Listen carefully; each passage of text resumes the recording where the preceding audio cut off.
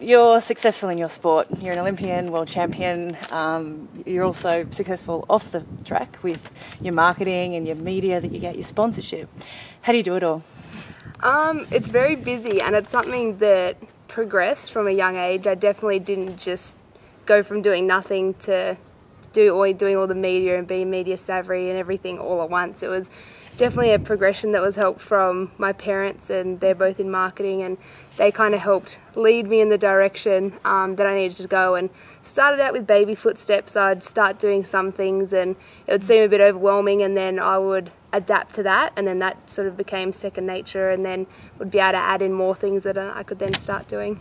So that leads to my next question, which was how did you get started? So having a couple of parents that work in marketing must have really helped you a lot. Yeah, it definitely did. As well as that, I'm a bit of a creative person myself, and that definitely helped. That I sort of taught myself able to do Photoshop and create my own race reports, and my dad's also does computers, so at the same time he helped sort of get my website started, and then from then taught me how to run it and progress from there. And yeah, it was really, I was guided a lot in the beginning, which is definitely what you need, but then I was able to sort of make it my own. So give us a bit of a breakdown of what tools you use. So you mentioned a website. What else have you got going on? I have a website, then there's all the social media with Instagram and Twitter and Facebook and those things as well. But then also after every race I put out a race report. So that's basically goes to all my sponsors, all the media, you know, any support network or any sort of connection I have. I've just created a big mailing list and it goes out, and it's an easy way after every race.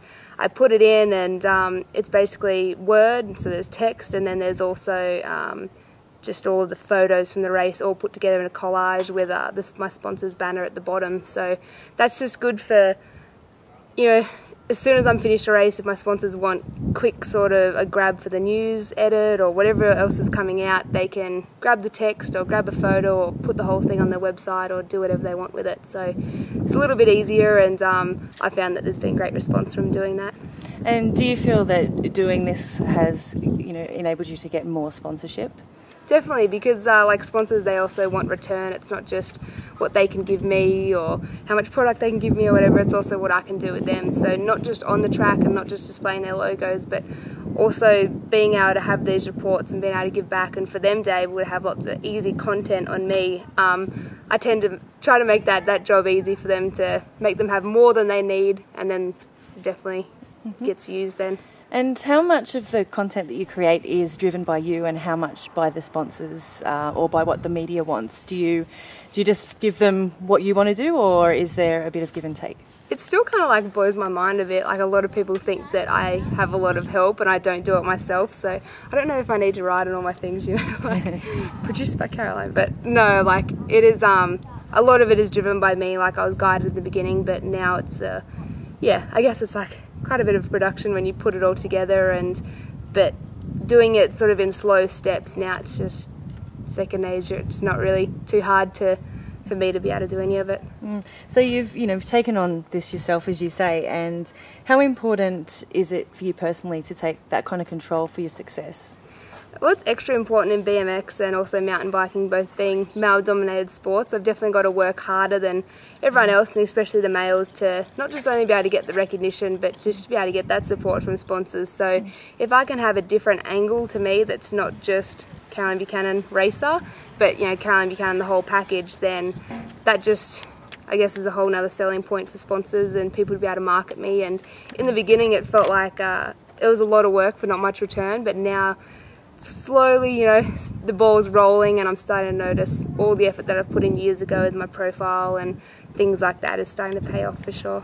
So give us an example of, you know, a typical day in terms of promoting yourself, or a typical week. You know, what exactly are we doing here? Yeah, well, social media is constant. You know, everyone wants it the now and what you're doing and everything from day to day till I'll put out. If it's the beginning of the year, I find the end of the year, beginning of the year is just really stressful. It's kind of like, especially this year with new sponsors and everything, so it was new press releases, new sponsors, new kind of everything that was going out, and new content, sort of new image, new everything. So it was a whole kind of revamp of everything, including my website and all of that. So those times are definitely a lot more stressful, that it seems like every day it's just one thing after another. But the general week is not too bad. It's just social media that sort of updates every day and things like that. And then also with some of my sponsors, like my headphone company, Monster Headphones, we'll do sort of every 3 months we'll do a giveaway on Facebook, and you know, just things like that. It's funny to think that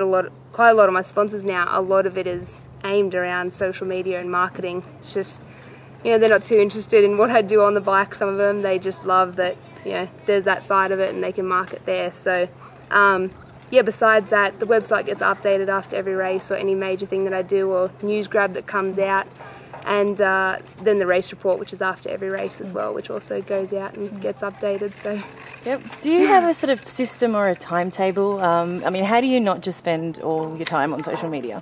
Yeah, it's hard. You know, I got to a stage where it'd get hard to sort of wind down and go to sleep, but no, it's I found up until 4 o'clock in the afternoon, I don't really post too much after then, because I want to sort of hit the market of not just getting Australia, but also I race a lot in the US and also a lot of Europe as well. So if I can do it kind of by 4 o'clock, then that'll hit all the markets together and I'm not sort of posting at the wrong time. So that's one little thing that I learnt, but I generally manage to switch off pretty well. Yep, excellent. So you've purposely picked times to post that you know you're going to get the most audience. Yeah, definitely. And if you were talking to other athletes right now who are listening to this and going, oh my God, that sounds like so much work, what would you say to them to perhaps encourage them to do at least a little bit of something?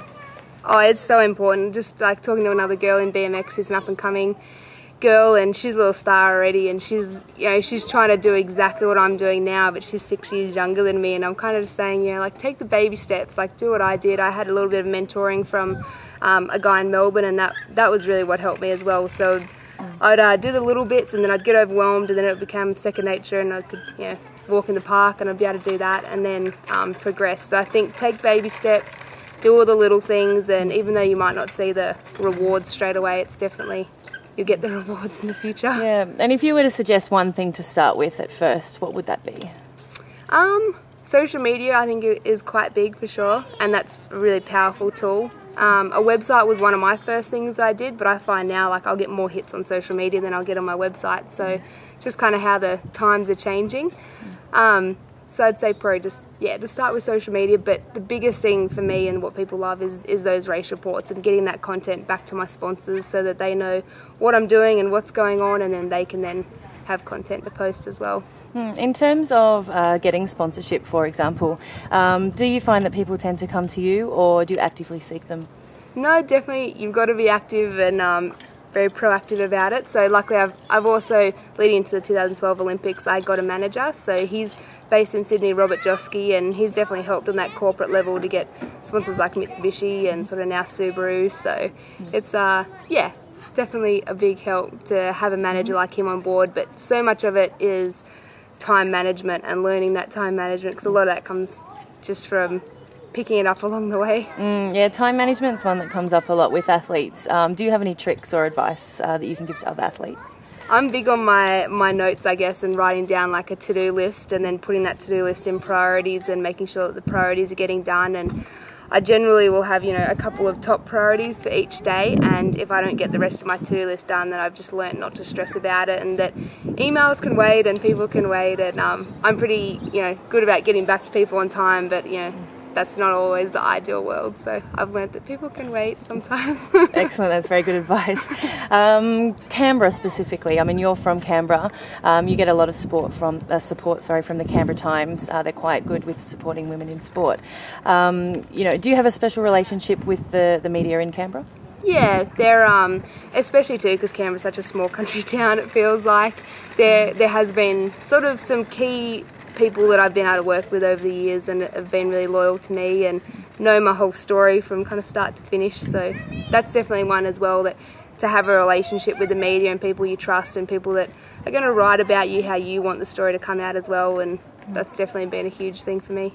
Yeah, you talked about your mailing list that you have. How did that just build up gradually, or did you actively call up papers and different people to kind of get their names on there, or how did that go about? In the beginning it was like, you know, a little bit of push. Any time I was emailing someone, I just do you want to be on my mailing list? And started it that way, and then it just grew really. People would then email me and say, oh, at the same time, can you, put someone else's mailing address on the list as well? And it's just grown rapidly, and then from there, it's like a lot of the time I didn't even know who my mailing list was then going on and on and on to. So it's funny when you would be talking to someone that goes, oh yeah, I get your mailing list, and you think, how do you get that? So yeah, I think, it's important to remember that email is still one way that, people contact each other, and we talk about social media, but email is how you're getting to journalists and stuff like that. Yeah.